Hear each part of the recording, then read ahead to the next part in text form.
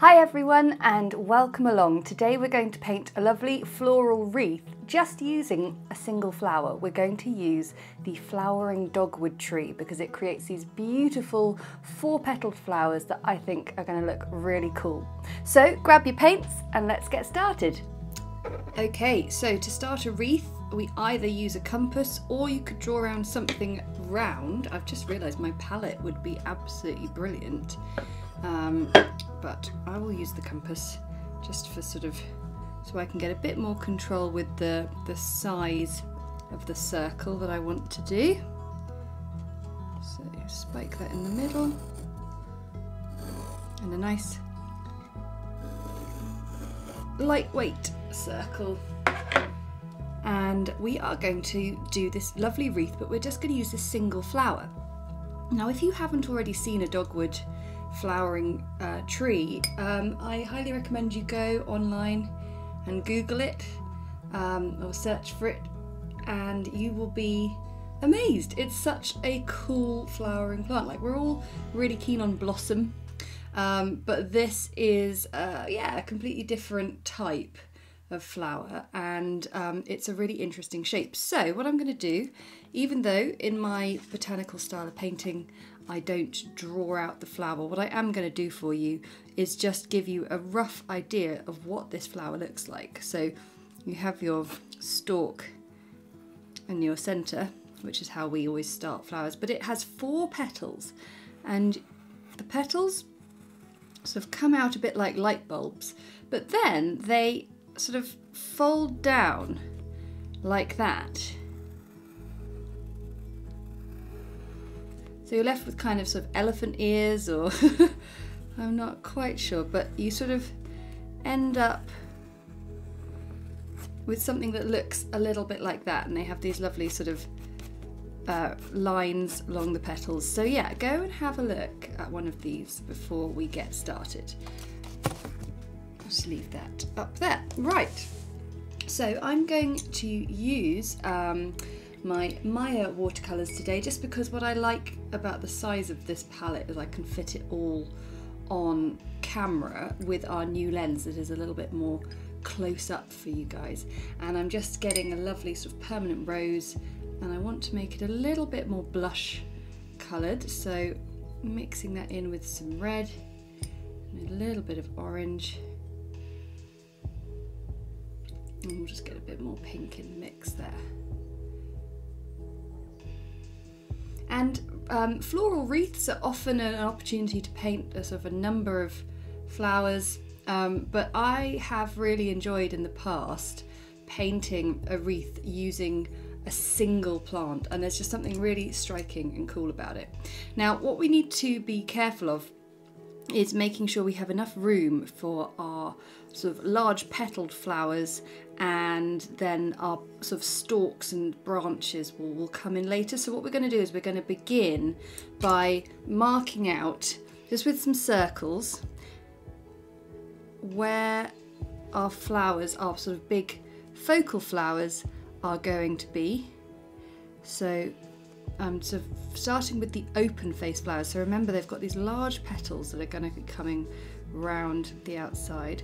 Obviously we might overlap some and get them looking a little bit clustered together, but we want to make sure we've got enough room. Okay, so we're going to put in our open-faced focal flowers first, and I am going to dive in between using a size 2 brush, a size 6, size 8, because these flowers, well, they're going to be a medium size, I guess, on this wreath. If we were doing a botanical painting, we might paint them a little bit larger. Right, so what we're going to do is we're going to start off by painting 2 petals in each flower coming out from the centre. So we've done 2 S-curve shapes, and I am going to add just a tiny bit more concentrated pink to the top, and they seem to have a bit more colour at their ends rather than at their sort of central points. So we'll do the opposite side. So there's not a lot of paint on my brush, there is a bit of water.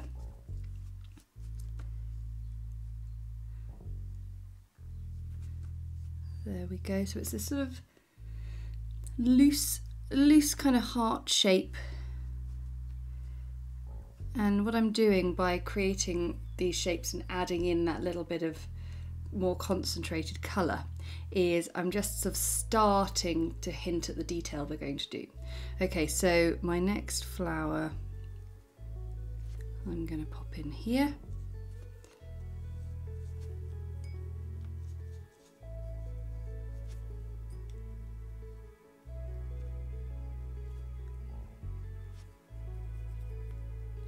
You just let that colour sort of run down.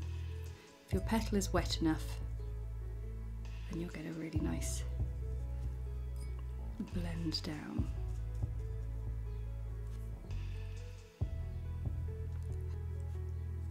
Okay, so I'm now going to fill in all of these ones and then we'll come back for the second layer.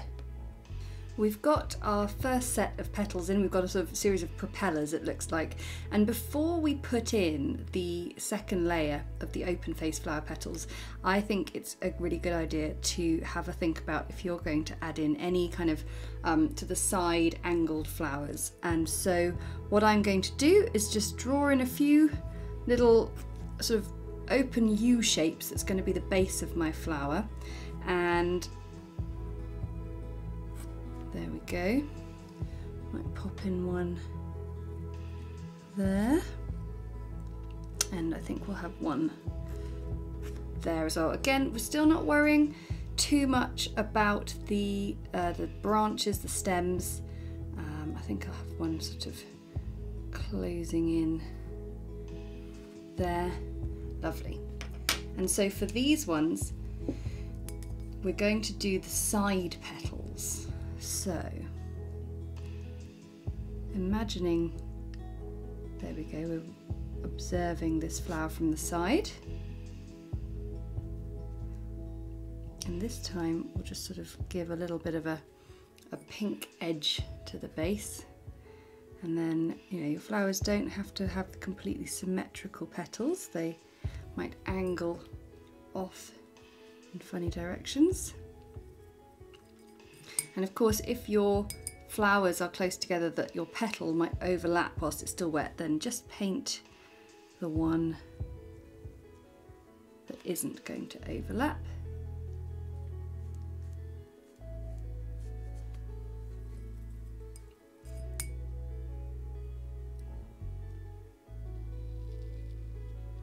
So at the moment we're sort of filling in the basics of our jigsaw puzzle, I suppose, with these petals that are all just about not touching each other.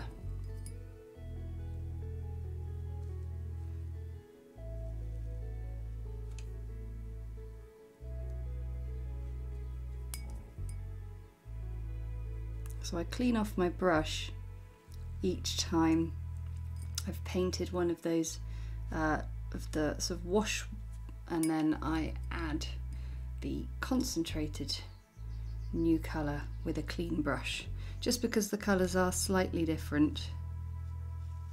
And this petal is going to be slightly more sort of 3/4, so my petals are just a little bit more open. And I think I am going to just sort of bring this one and have it come so it just about touches. But we're going to have fun and games with all the overlaps coming up.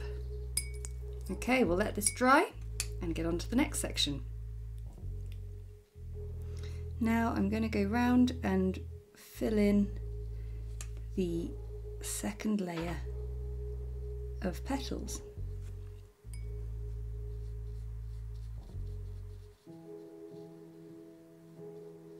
And there won't be a huge amount of overlap on the previous layer, just because of the style of this flower, but there will probably be overlap with other flowers. And it's kind of down to you whether you sort of want to have them overlapping like that, and it becomes quite a stylized piece, because these petals aren't actually sort of translucent as such, but this is just a style of painting that I really enjoy doing. But you just have to sort of make sure whatever you're painting, if you're overlapping over anything else, it must have dried fully.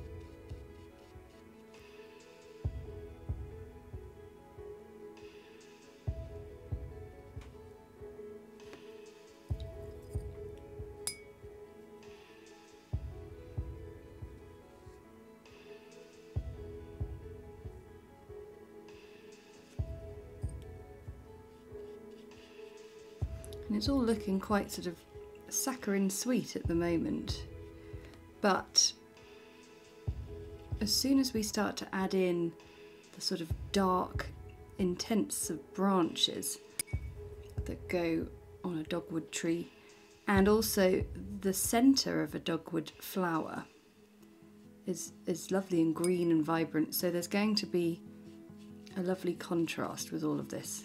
But at the moment, yes, we're just in very, very sweet pink territory. Okay, so I'm going to just keep filling in all of the petals until we've got all our flowers filled in, and we'll have a lovely abundant wreath. So I thought I'd invite you along for the last few bits. So for these side-on flowers, we're going to have a petal towards the back, which will probably be higher up.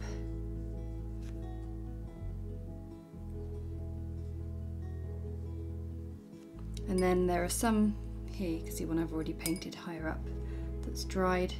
Then we might add in one more as a sort of baseline flower.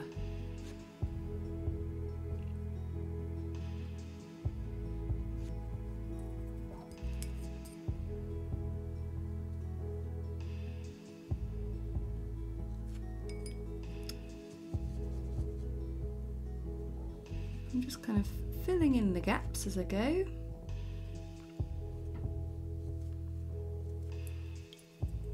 I can still see a few unpainted petals.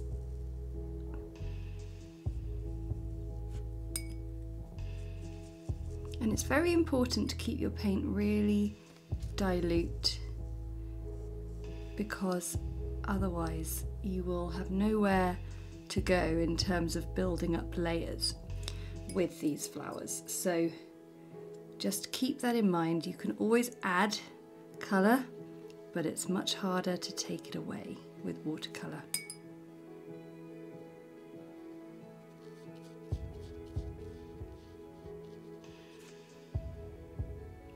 Okay, one last bit of drying and then we are ready to add detail.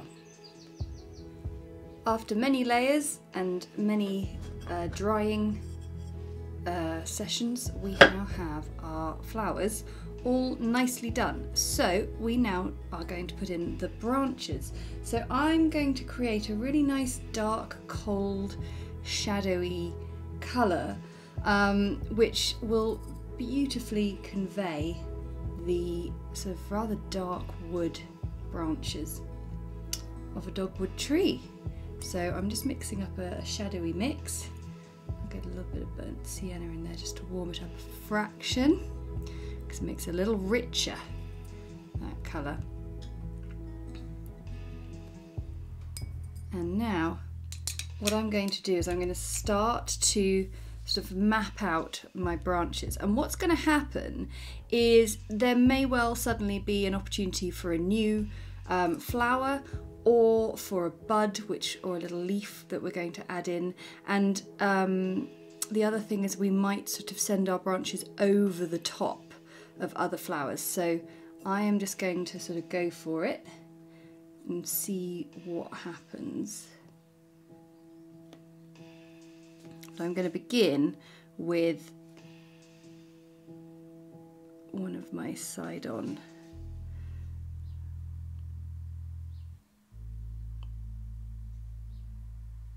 So when I'm painting a very dark branch or stem, a bit like with cherry blossoms, I like to sort of find tiny bits of unpainted space in there.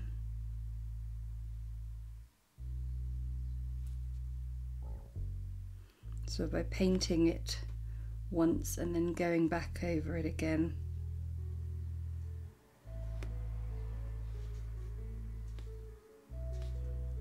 And they're quite sort of gnarly, knobbly little branches, so that's all quite good as well. So I'm now going to, so I know what I'm going to do. I'm going to take this branch from here and I'm going to create a little sort of extra budding branch off to the side, which will come here.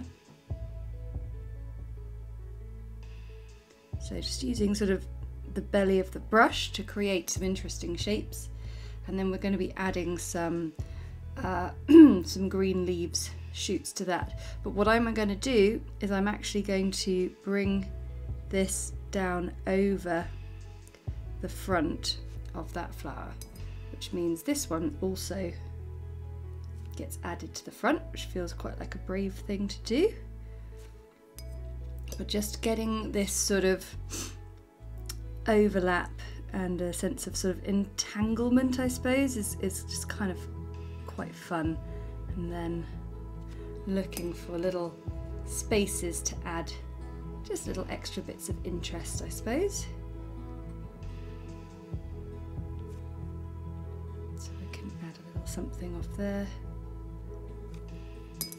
Now whilst we're at it, I'm going to mix up some green as well, and we want a sort of quite yellowy green, a fresh green, so either a bit of green gold mixed in with sap green, or a little bit of green and yellow in your palette will give you a lovely fresh green like this. And I will just start with a few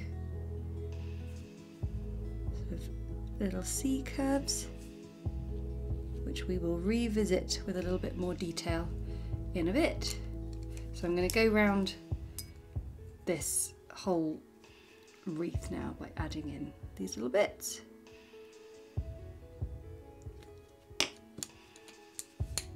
I'm using my size 2 brush to create these little leaves,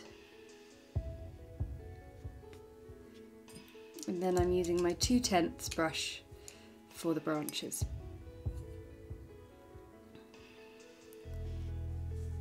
Now I'm going to come up this way. I like to sort of keep coming back to that pencil circle that we have drawn, just because it helps keep the wreath sort of on the straight and narrow.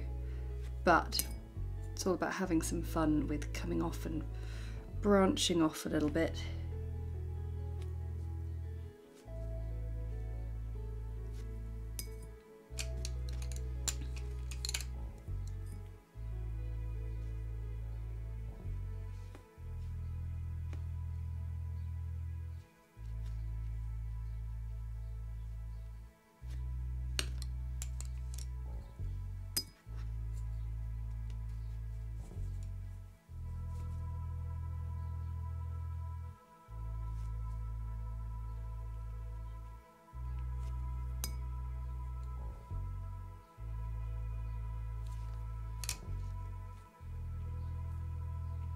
Try not to be too sort of stiff and rigid with your brushwork for the stem, because there is a lovely wobbly wiggliness to the Dogwood Tree branches.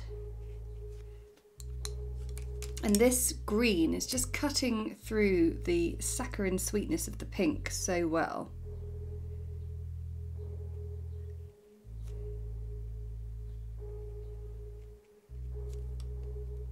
Now I'm coming down from the other side, meeting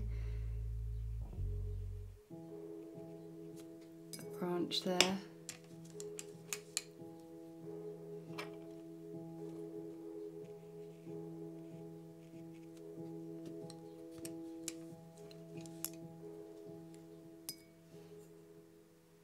I'm just going to turn the page around a little bit.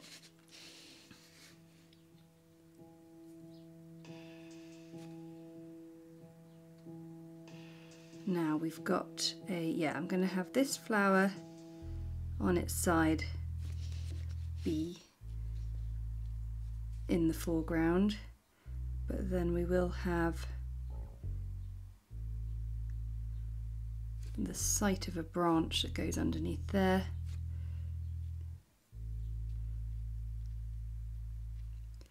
So whilst it's not that I'm not sort of literally making it up as I go along, but I am just enjoying the sort of freedom of the possibility of what can come next. So I think we'll have this branch come over the top of that flower.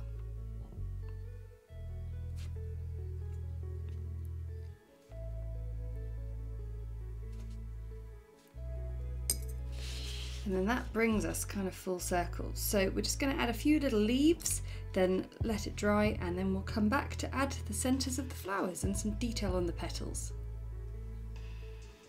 So the first sort of bits of detail we're going to do are getting the little sort of delicate lines onto the petals. This could be a moment where you could sort of go too far. So the way I recommend doing it is starting at that end of the petal where it's folded over, put in a few little sort of pink strips, and then with a clean, wet, larger brush, just draw that colour down in strands, that little brush strokes that might sort of leave a faint little line and texture in itself, but yeah, just don't go too far with it. So I've sort of started to add in a few lines over around the place, and the other thing is you don't need to put them into every single petal if you don't want. I think it's good to add a few to these side-on ones here.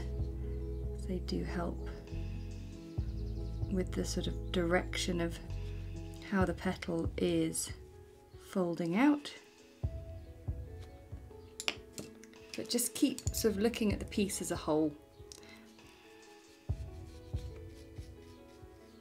Now the other thing in this early stage of detail is to look at adding a bit more darkness to the branches. So I've just got a really sort of nice sort of Paynes Grey here, which is a sort of very bluey dark grey.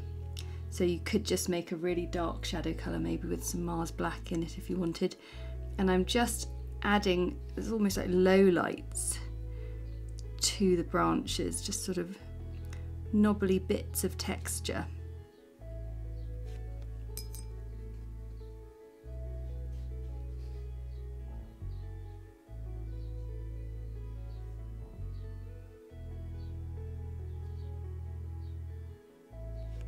Okay, so I'm going to add the detail to the petals, and then we'll come back to put the centres in.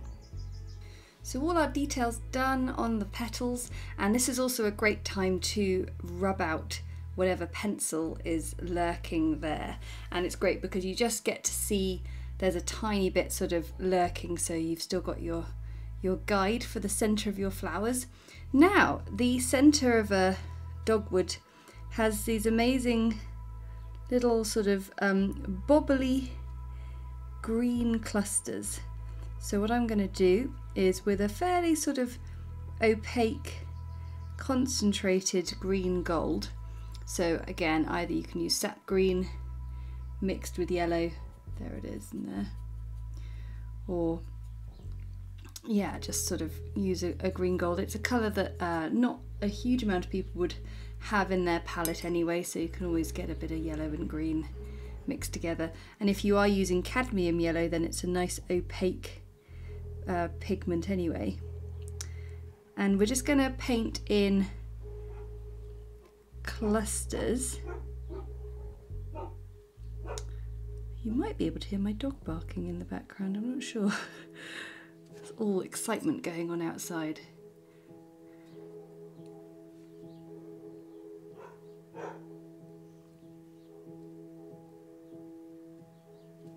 So we're going to paint them like that for the open face flower, and for these ones there's going to be a variation of how much of the centre you can see, but they're a little bit more like little sort of upside down teardrops. So I'm just going to paint in a few and then we'll add to those.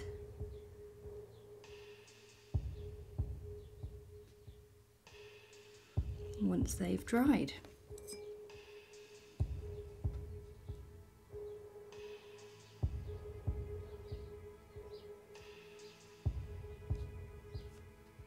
I don't think we can see one at all in there. So yeah, we'll get those painted in and come back for the last bit of detail. Right then, the last little bits, I've mixed in a sort of Prussian blue in with my green to make a darker colour so that I can do some detail. First off, detail on some of these leaves, just with my sort of small 2/10 brush, a little line up from the sort of stalk, and then just a few little extra bits. And you can drop in a few sort of almost like sepals that have just poked out from under the flowers. And then we'll also be using this colour to just add some detail to the centres of our flowers.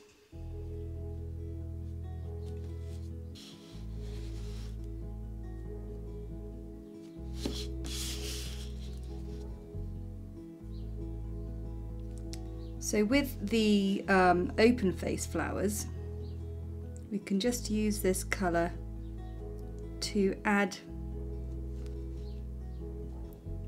some sort of little low lights to our little balls in the middle.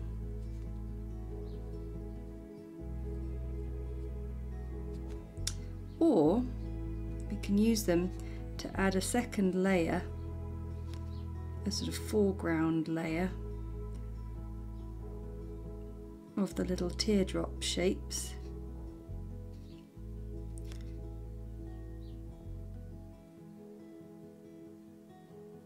On our side-on flowers.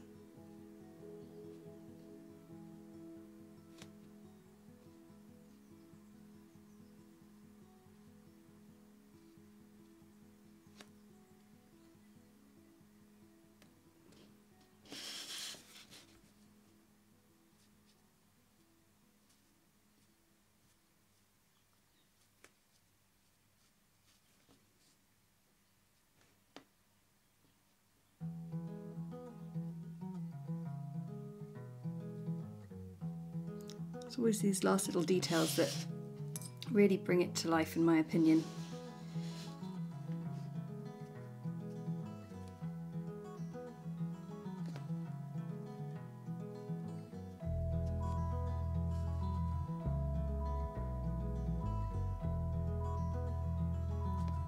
This one's still a little bit wet, so we can't quite add to it just yet.